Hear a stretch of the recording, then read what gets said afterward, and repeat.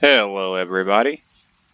This video here I just wanted to show you guys my primary residence, Serenity Falls Estate here in Reaper's March.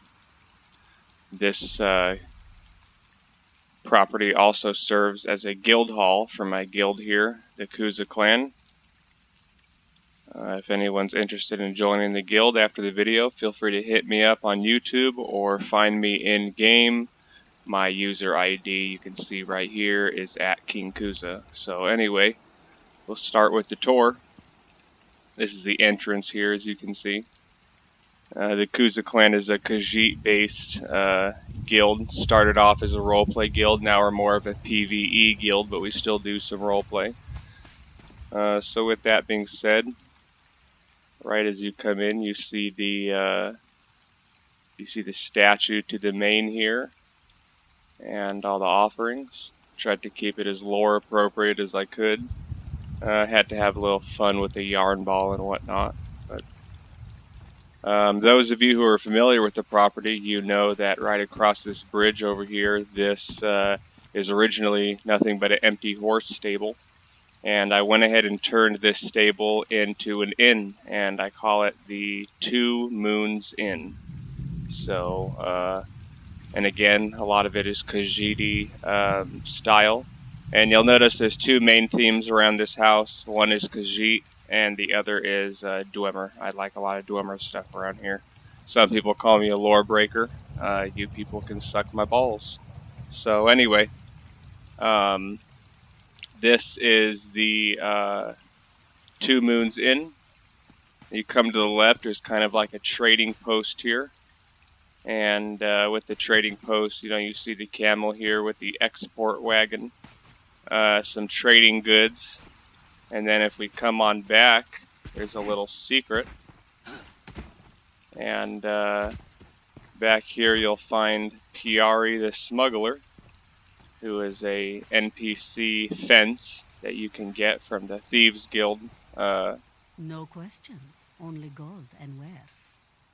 The Thieves Guild questline. But anyway, I put her back here and kind of turned it into a little smoking pit, so it's pretty cool. So, so we have the little forbidden alley behind the merchant station here. And then we come inside, and this is the 2 Moons Inn here. You see the walk-in is a dining area and a place for people to kind of hang out and roleplay. We have a cooking station here and a merchant that anyone can use. Anything I can do for you?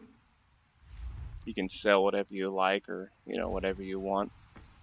So that's the downstairs here. One of my favorite places in the house for sure. And then we come upstairs, and this is a big utility place. This is where a lot of the guildies come to use all the crafting stations. I have every crafting station in game available in this house here. So everything from the painting station, woodwork, blacksmith, clothing. Woodwork and clothing are actually seducer set, just a simple magic set for those who use magic. Enchanting and alchemy here.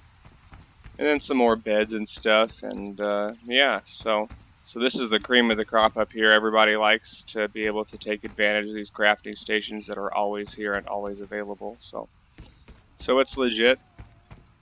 Come down here a little bit. I have a couple more of the dwarven mounts. One of the bear here, and then the spider here. And come over here and you'll see the wolf. Oh, and I almost forgot to show you guys something inside. How dare I?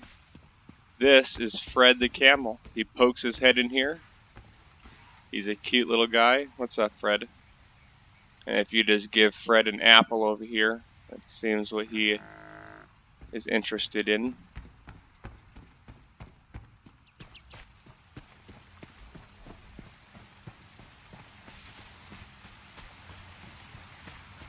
Couple more miscellaneous decorations here. That boat you get from the master fishing achievement, master angler. Back here I kind of gave it a dark twist and threw in a prison. couple of stocks. This is where you can find the test dummy if you ever want to come here and test your DPS. That's also pretty helpful. It's a live test dummy, so you just hit it and it'll give you DPS readings a few seconds later. And then a jail cell with a couple of these dead guys in it.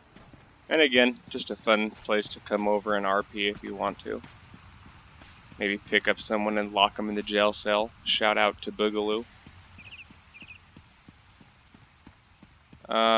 Oh, and then before we go over, we'll come in on this side here, and this is the garden, another one of my favorite places.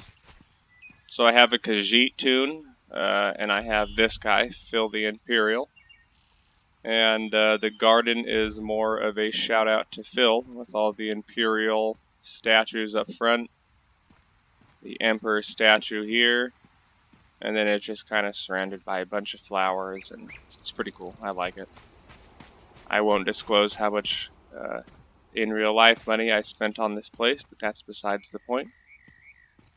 And then we come up here, and this is the arena, the guild. We do fight nights here, you know, every now and then. We gather everybody. Plenty of room up here in the stands for people to enjoy the fights. And then down here is where the gladiators fight. I have died many times on this soil. Many times. Oh, and up here is the suites. That's where I usually watch the fights from.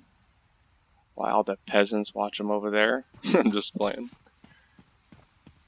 Okay, so that's pretty much all of the outside of Serenity State Falls. As you notice, I did add a whole bunch of trees and whatnot. I like the rainforest kind of look, so I kind of littered the place with trees and gave it that messy nature look, which I like. So anyway, we come in and we head inside.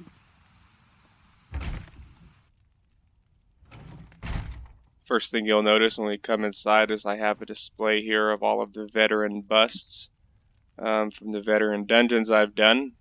I just like glowy gold shiny things, so I put this here, and it's a nice eye catcher right when you walk in the door.